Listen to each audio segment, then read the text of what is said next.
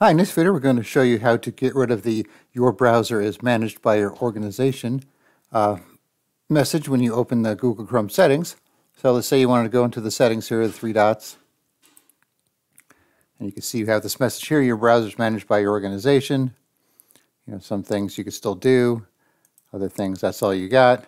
So let's say you want to get rid of it. So there's a few things you could try. So I have a little list here and I'll put this in the description. So the first one you want to go to is check your policies in Chrome by copy and pasting this into the address bar. And I can see we have this policy name for incognito mode availability.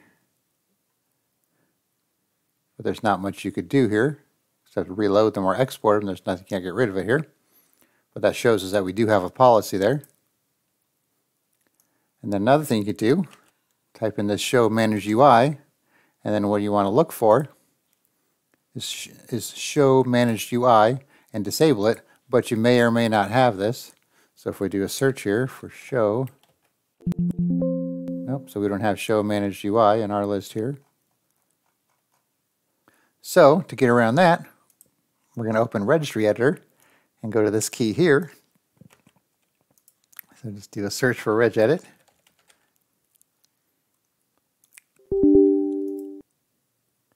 And then you just copy and paste the key into the address bar here, take you right there. And then you'll see your policies here. So we have Google and we have Chrome. So what we want to do, you can see we have this incognito mode availability policy here. So you could try and just delete this policy here, or you could just get rid of the whole folder here, which is what we're going to do.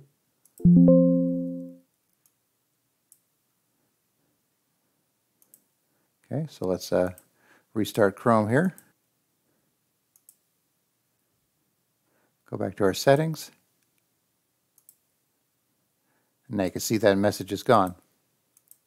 So once again, you could go into your Chrome policy to see your policies.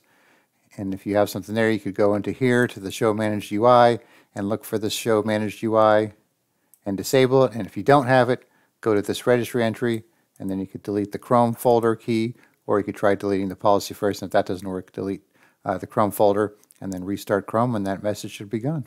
All right, thanks for watching, and be sure to subscribe.